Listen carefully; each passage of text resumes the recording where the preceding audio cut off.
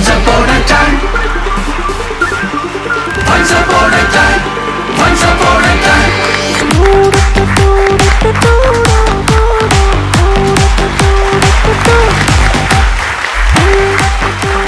dear viewers and welcome to Once Upon a Time Season 3 Startup for Standup, Malayalamile ആദ്യത്തെ stand-up comedy show. Once upon a time. Once upon a time. Moving on, ഇനി അടുത്ത performer വരുന്നത് team പോഞ്ഞിക്കരയിൽ നിന്നാണ്. അശ്വതി കോട്ടിടുന്നത് ആരാണ്? പോഞ്ഞിക്കരയിൽ നിന്നും കോട്ടിടുന്നത് Rubin. Rubin from Ponjikkara.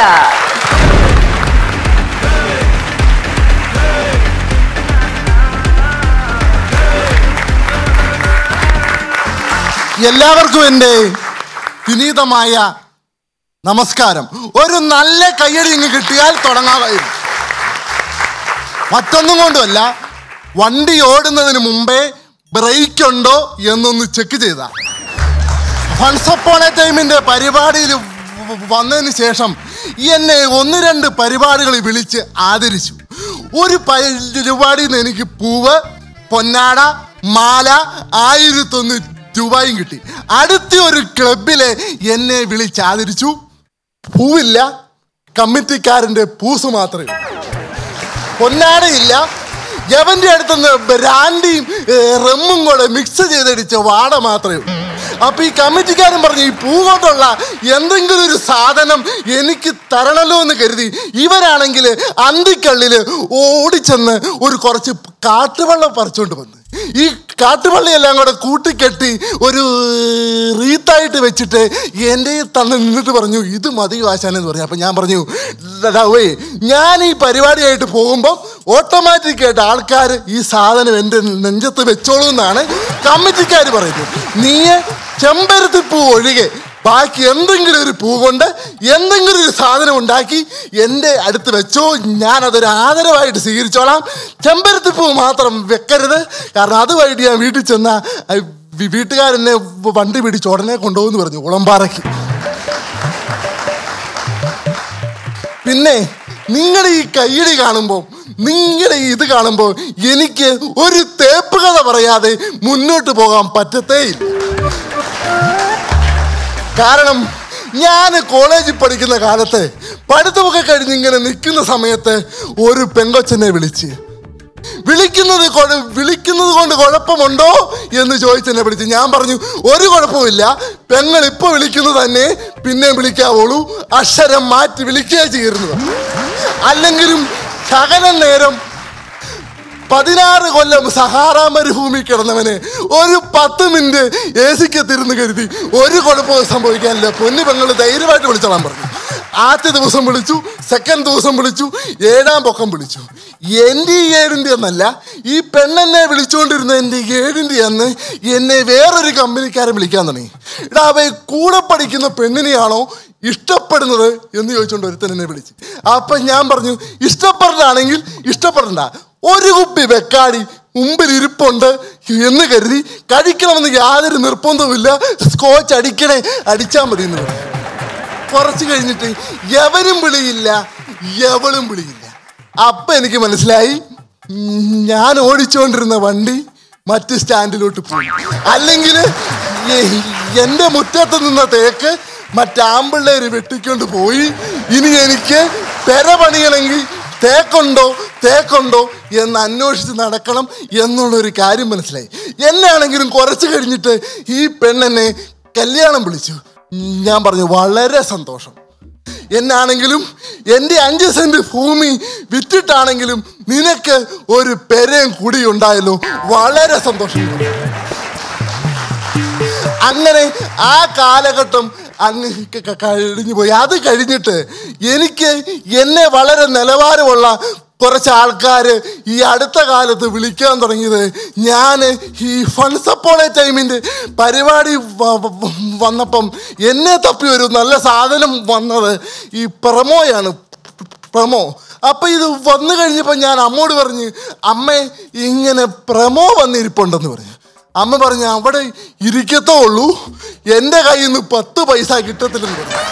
ഇവൻ എവിടെ തണ്ടി തിരിഞ്ഞു നടന്നാലും ആരെങ്കിലും കാശ് കൊടുക്കാനുണ്ടെന്ന് പറഞ്ഞ് എത്തൂന്ന് പറയും. അപ്പം ആദ്യം പ്രമോ വന്നു, ഇനി പ്രമോടെ അളിയൻ വരും, അപ്പം വരും, ഓരോ ആൾക്കാർ ആരും ഇവൻ എവിടെ ചുറ്റിക്കിറങ്ങി നടന്നാലും പൈസ കൊടുക്കാനുണ്ടെന്ന് കരുതി ആരും എത്തൂന്ന് പറയും. അപ്പം ഞാൻ പറഞ്ഞു, എൻ്റെ പൊന്നമ്മേ, ഇതിങ്ങനെ ഒരു ഫൺസ് അപ്പോൺ എ ടൈമിൻ്റെ വീഡിയോയാണ്, ഇത് അമ്മയൊന്ന് കാണണം, ഒന്ന് മനസ്സിലാക്കണമെന്ന് പറയും. അപ്പം ഞാൻ ഈ സ്നേഹേഷുമായിട്ട് പഞ്ചകുസ്തി പിടിച്ച് തോക്കുന്നതാണ് ആദ്യത്തിൻ്റെ അത് വീഡിയോ. ആദ്യം തന്നെ തോൽവിയാണല്ലോടാ ഉപയോഗിക്കുന്നില്ല. അപ്പം ഞാൻ പറഞ്ഞു, എൻ്റെ പൊന്നെ, അതിനൊന്നും കുഴപ്പമില്ല, നല്ല ഒരു കല്യാണത്തിന് നമ്മളെ വിളിച്ചു, നമ്മൾ പരമാവധി ചോറ് സാമ്പാറും കഴിച്ചോളുക, നമുക്ക് ചോറ് ഇറങ്ങിയല്ലെന്ന് കാണുമ്പം വിളിച്ചോര് തന്നെ നമ്മളെ ഇറക്കി വിട്ടോളും. പിഷാരടി ചേട്ടാ, നിങ്ങൾ പെണ്ണ് കണ്ടിട്ടുണ്ടോ? പെണ്ണ് ഞാനോ? ഒരെണ്ണം കണ്ടു. ചേട്ടാ, പെണ്ണ് കണ്ടിട്ടുണ്ടോ? ഇഷ്ടം പോലെ. ഞാൻ പെണ്ണ് കണ്ടിട്ടില്ല, ചുമ്മാ ചോദിച്ചാ. മറ്റുള്ളവന്റെ പേരെ തീ പിടിച്ചെന്ന് കേൾക്കുമ്പോ ആർക്കും ഒരു സന്തോഷം. ഞാനിങ്ങനെ പെണ്ണ് കാണലെന്ന് പറഞ്ഞാൽ എൻ്റെ ഒരു അമ്മാവന്റെ മകൻ പെണ്ണ് കാണാൻ വേണ്ടി പോയി. പെണ്ണ് കാണുന്നത് ഭയങ്കര പെണ്ണുങ്ങൾ, ഒത്തിരി കാലത്തിന് ശേഷം കാണുന്നത്. അപ്പം ഇവനേക്കാളും ശകലം കിളി പോയ മറ്റൊരമ്മാവനാണ് കൂടെ പോണത്. അമ്മാവൻ പറഞ്ഞു, എൻ്റെ പൊന്നുമാനെ, വലത്തുകാല് വെച്ച് മുന്നോട്ട് ഇറങ്ങരുത്, എൻ്റെ ഒരു അനുഭവം വെച്ച് പെണ്ണും പിള്ള വല്ലവൻ്റെയും കൂടെ പോകുന്നു, ഇടത്തുകാല് വെച്ച് വേണമെങ്കിൽ ഇറങ്ങിക്കൂ, അതാണ് ഇടയ്ക്കിടയ്ക്ക് ചെറിയ വെടിയും പുകയും മാത്രമേ ഉണ്ടാകത്തുള്ളൂ, ഇടത്തുകാല് വെച്ച് ഇറങ്ങിക്കോളാം. ഇവന് അമ്മാവൻ്റെ വക ഉടുപ്പ്, അപ്പൻ്റെ വക ഷർട്ട്, ഇതല്ല പാൻറ്, കോട്ട്, ഇതെല്ലാം ഇട്ട് ഇവൻ പെണ്ണ് കാണാൻ വേണ്ടി ചെന്നു. കാറ് പിടിച്ച് വീടിൻ്റെ മുറ്റത്തോട്ട് ഇറങ്ങി, ഇടത്തുകാല് വെച്ചിറങ്ങി. അപ്പൊ ഏതാണ്ട് ഈ കാമദേവന്റെ അനുഗ്രഹം പോലെ എന്തോ ഒരു സാധനം മേത്തോട്ട് വീണു. അപ്പൊ കറണ്ട് അടിച്ചതാണോ, ഇനി പൂർവ്വ കാമുകൻ കല്ല് വെച്ചെറിഞ്ഞതാണോ, എന്നതാണെന്നൊന്നും ഒരു പിടുത്തവുമില്ല. നോക്കിക്കഴിഞ്ഞപ്പോഴേ ഇത് കൂട്ടൊരു ചെറിയ കാട്ടുനീരെന്ന് പറയും, ഞങ്ങളുടെ പല സൈഡിലൊക്കെ ഉണ്ട്, ഈ കാട്ടുനീറിൻ്റെ പൊതി മേത്തോട്ട് വീണതാ. അപ്പൊ ഇനിയിപ്പം അത് മുന്നോട്ട് പോകല്ലാണ്ട് ഇനി പാൻ്റടിക്കണം, കോട്ടടിക്കണം. അമ്മാവൻ വന്നു, അമ്മായി വന്നു, എല്ലാം അഴിച്ച് ഇവനാണെങ്കിൽ കാട്ടുനീറിൻ്റെ കടിയും കൊണ്ട് ആകപ്പാടെ നിൽക്കുക. അപ്പം എല്ലാം അഴിച്ച് പിറക്കി അമ്മാവൻ വന്നു, അമ്മായി വന്നു. ഒരു തരത്തിൽ ഇവനൊരു പെണ്ണ് കണ്ടു എന്ന് കരുതി ശകലം നാരങ്ങ വെള്ളവും കുടിച്ച് നീറിൻ്റെ കടിയും കണ്ട് വീട്ടിൽ പോയി ഇരിക്കുമ്പോഴാണ് കൂട്ടുകാരൻ്റെ വക ചോദ്യം, ആശാനെ പെണ്ണ് കണ്ടു എന്ന് ചോദിച്ചു. പെണ്ണ് മാത്രമേ ഇനി പഞ്ചായത്തിൽ കാണാനുള്ളൂ, ബാക്കിയുള്ള സർവ്വമാന ആൾക്കാരും കണ്ടുപോകും. അങ്ങനെ ഒരു അവസ്ഥയിലൂടെയൊക്കെ നമ്മൾ കടന്ന് പോയിട്ടുണ്ട്. അപ്പൊ എല്ലാവർക്കും ദുഃഖങ്ങളും ദുരിതങ്ങളും മാറുന്ന ഒരു നല്ല കാലം മാത്രം നേർന്നുകൊണ്ട് എല്ലാവർക്കും എൻ്റെ ആശംസകൾ അർപ്പിച്ചുകൊണ്ട് ഞാൻ നിർത്തുന്നു. സന്തോഷം.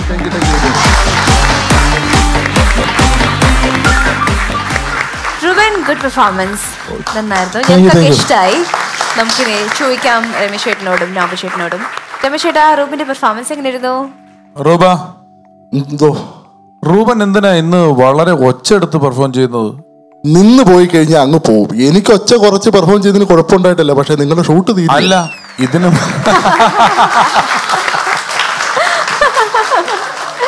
അല്ല, റൂബൻ ഇതിനു മുമ്പ് ചെയ്തപ്പോഴൊന്നും ഇത്രയും സ്ട്രെയിൻ എടുത്ത് അതായത് റൂബന് സ്റ്റാമറിങ്ങിന്റെ പ്രശ്നം ഉണ്ടെന്നുള്ളത് നമുക്കറിയാം. പക്ഷെ റൂബൻ ഇതിനു മുമ്പുള്ള റൂബൻ ഇത്തവണ പെർഫോം ചെയ്ത് കുഴഞ്ഞു പോയെന്നേ. റൂബൻ വയർക്കുന്നു, കുഴയുന്നു. റൂബൻ ഒരു ഭയങ്കര അധ്വാനിക്കുന്ന പോലെ എനിക്ക് തോന്നി. റൂബൻ അതില്ലാതെ ചെയ്തുകൊണ്ടിരുന്ന ഒരാളായതുകൊണ്ട് ഞാൻ ചോദിച്ചെന്നേ ഉള്ളൂ, വേറെ ഒരു കുഴപ്പമില്ലായിരുന്നു. റൂബൻ കുറെ തമാശകൾ കൃത്യമായിട്ട് അടുക്കി പെറുക്കി കൃത്യമായും ചിട്ടയായും ചിട്ടവട്ടത്തിൽ ഒരു 4-5 തമാശകളെ കൂട്ടി ഇണക്കി കൊണ്ടുവന്ന് ഭംഗിയായിട്ട് പറഞ്ഞു. എനിക്ക് ഇച്ചിരി സ്ട്രെയിൻ കൂടുതൽ എടുത്ത പോലെ തോന്നി. റൂബിന് സ്ട്രെയിൻ ഉണ്ട് എന്നുള്ളത് എനിക്കറിയാം, അർഹിക്കുന്ന കൂടുതൽ എടുത്ത പോലെ തോന്നി. ബാക്കി എല്ലാം ഗംഭീരമായിരുന്നു. റൂബനാണോ റോബിനാണോ? റൂബിൻ ചേട്ടന് ഇഷ്ടമുള്ള പേര് വിളിച്ചത്, കാരണം എൻ്റെ പേര് തന്നെ എനിക്ക് നേരെ പറയാൻ പറ്റത്തില്ല. അല്ല, അങ്ങനെയുണ്ട്. എൻ്റെ ഒരു മാമന്റെ പേരാണ് ഒളിവർ റിച്ചാർഡ്. പുള്ളി ആൾക്കാർ വിളിക്കുന്ന ആളിയെന്ന്. ആൾക്കാർ വിളിക്കുന്നത് ഇത്രയും കിടിലം പേര് ബ്രിട്ടീഷ് ചക്രവർത്തിക്ക് പോലും ഇല്ലായിരുന്നു, ഒളിവർ റിച്ചാർഡ്. അപ്പോ 5 പെങ്ങൾക്കും കൂടെ അവിടെ 5 പെങ്ങന്മാരുള്ളൊരു വീടുണ്ടായിരുന്നു. ആ വീട്ടിൽ നിന്നും ഒരുത്തം വന്നിട്ട് എവിടുന്നോ വന്നൊരു വിവാഹം കഴിച്ചു. അപ്പോ ഈ വിവാഹം കഴിച്ച ആളെ ആ വീട്ടിലെ ആങ്ങളെ അഞ്ജളിയാന്നാ വിളിക്കുന്നത്. 5 പേർക്കും കൂടെ ഒരു പെങ്ങളല്ലേ ഉള്ളൂ. അപ്പൊ അതിന്റെ ഒരളിയ 2 അഞ്ജലിയാ എന്ന് വിളിക്കുള്ളൂ. ഒരു ദിവസം ഞാൻ നോക്കുമ്പോ ഇവര് തമ്മിൽ വഴക്കായി ജംഗ്ഷനിൽ നിന്നിട്ട് അഞ്ജലിയാന്ന് വിളിക്കരുതെന്ന് ഞാൻ പറഞ്ഞിട്ടുണ്ട്. പിന്നെ നീ ആ കാരുടെ മുന്നിൽ തന്നെ അഞ്ജലിയാന്ന് വിളിക്കും. എനിക്കിത് ഇഷ്ടമല്ല. എനിക്കൊരു നല്ല പേരുണ്ട്, ആ പേര് വേണം നീ വിളിക്കാൻ. ശരി, ഞാൻ ഇനി അഞ്ജലിയാന്ന് വിളിക്കണില്ല, നിന്റെ പേര് പാന പറഞ്ഞപ്പോ ഇവൻ പറയാ ചൊക്ലി സുനിന്ന്.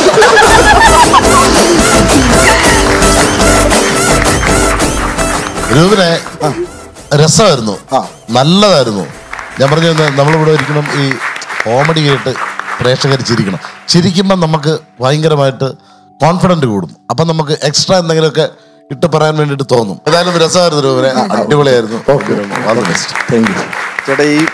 ഈ പരിപാടിയിൽ വന്നിട്ടേ റൂബിൻ തിരിച്ച് നാട്ടിൽ ചെന്ന് അപ്പോൾ റൂബിൻ്റെ ലോട്ടറി കടയിൽ ഉടമ പറഞ്ഞേ റൂബിൻ ഇപ്പം തീരെ വിൽക്കുന്നില്ല കേട്ടോ എന്ന് പറഞ്ഞു. റൂബിൻ പറഞ്ഞു ഞാനിത് പ്രാക്ടീസ് ചെയ്തിട്ട് ഇങ്ങനെ ആക്കിയെന്ന് പറഞ്ഞു. പുള്ളി പറഞ്ഞു അതല്ല, നീ ഇപ്പം ലോട്ടറി വിൽക്കുന്നില്ല, നീ പരിപാടി പറഞ്ഞ് നടക്കുകയാണ്. നമുക്ക് ഇനി റൂബിന്റെ മാർക്സ് എത്രയാന്നുള്ളത് അറിയാം. രമേശ് ഏട്ടാ. റൂബിനെ 47. Thank you sir, thank you. രൂപൻ 46. Thank you sir, thank you. ഒരു മാർക്ക് അനീഷ് എടുത്തോണ്ട് പോയി, അതുകൊണ്ടാണ്. അല്ലെങ്കിൽ ബാക്കി നിങ്ങൾ സംസാരിച്ചു.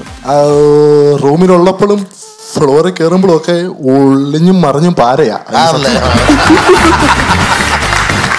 രമേശ് ചേട്ടാ, ഇന്നലെ ഞാൻ റൂബിനും കൂടെ ചായ കുടിച്ചിട്ട് ബൈക്കിൽ ഹോട്ടലിലോട്ട് പോവുക. അപ്പൊ സെക്യൂരിറ്റി കൊണ്ട് ഉള്ളിലോട്ടോ. അപ്പൊ റൂബിൻ ചോദിക്കണേ ഇതെന്താ സെന്റർ ചെയ്യില്ല, ഞങ്ങൾ പരോളിന് പോയ ആളുകളൊന്നും അല്ല. അല്ല, ഞാൻ റൂബിൻ ചേട്ടനോട് നേരത്തെ പ്രാക്ടീസ് ചെയ്യുന്ന സമയത്ത് എന്നെ പറഞ്ഞ് കേൾപ്പിച്ചായിരുന്നു. അപ്പം ഞാൻ പറഞ്ഞു നിങ്ങൾക്ക് അങ്ങനെ വിക്കൊന്നും വരുന്നില്ലല്ലോ, സ്റ്റേജിൽ കയറുമ്പോൾ എന്താ, അത് ആലോചിക്കാൻ വേണ്ടി എടുക്കുന്ന ടൈമാണ് ഈ വിക്കുന്നത്. അപ്പൊ റൂബിന് ഈ പെർഫോമൻസ് ലഭിച്ചിരിക്കുന്നത് ടോട്ടൽ 93 points ആണ് out of 100. Very well done.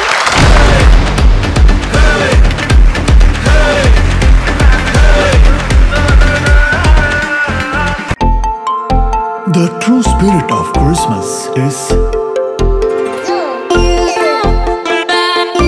love.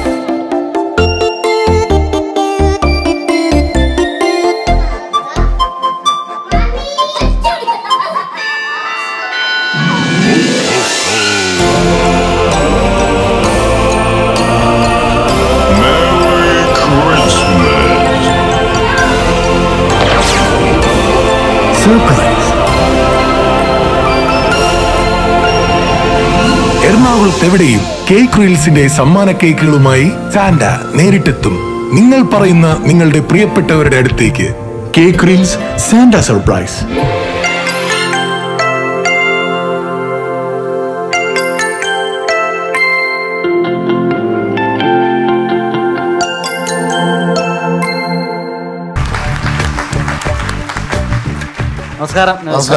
നമസ്കാരം.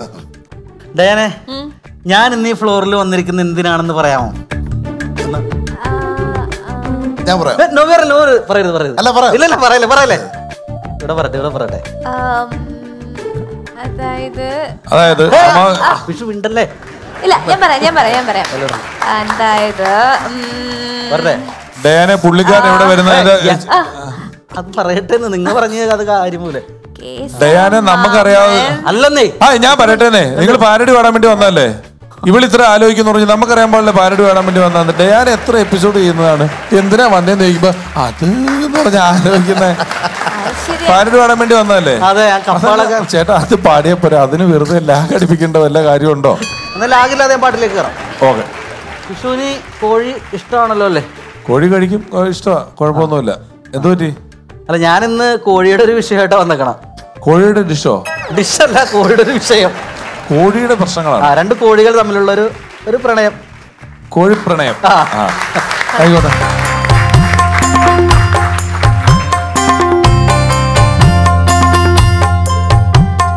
മുട്ടയിട്ടു കോഴിയമ്മ കൊക്കി താഴെയെത്തി, കുറ്റം ചെയ്ത പൂവൻ കോഴി ചുറ്റിപ്പറ്റി വീണ്ടും എത്തി. വെറുതെ പിറകെ ഇനിയും വരണോ, വെറും കോഴിയായി നീ മാറല്ലേ എന്നെ നോട്ടമിട്ട് അയലത്തെ കോഴിപ്പോവൻ വരുന്നുണ്ടട്ടോ മുട്ടയിട്ടു കോഴിയമ്മ കൊക്കി കൊക്കി താഴെയെത്തേ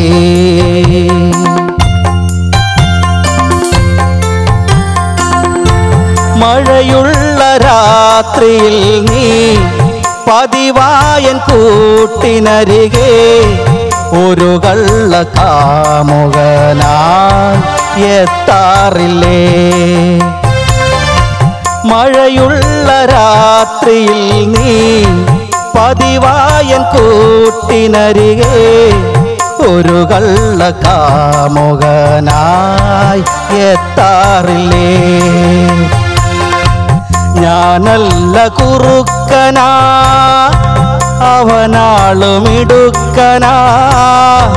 ഡോറുകൾ തുറക്കുമ്പോൾ സൂക്ഷിക്കണേ എൻ പ്രണയം സിൻസിയറാ വിശ്വസിക്കൂ കോഴിപ്പെണ്ണേ എന്നെ നിന്റെ കൂടെ കൂട്ടിയാൽ നിന്നെ എന്നും കാത്തുകൊള്ളാം cocoa cocoa കൊക്കരക്കോ cocoa cocoa കൊക്കരക്കോ cocoa cocoa കൊക്കരക്കോ cocoa cocoa കൊക്കരക്കോ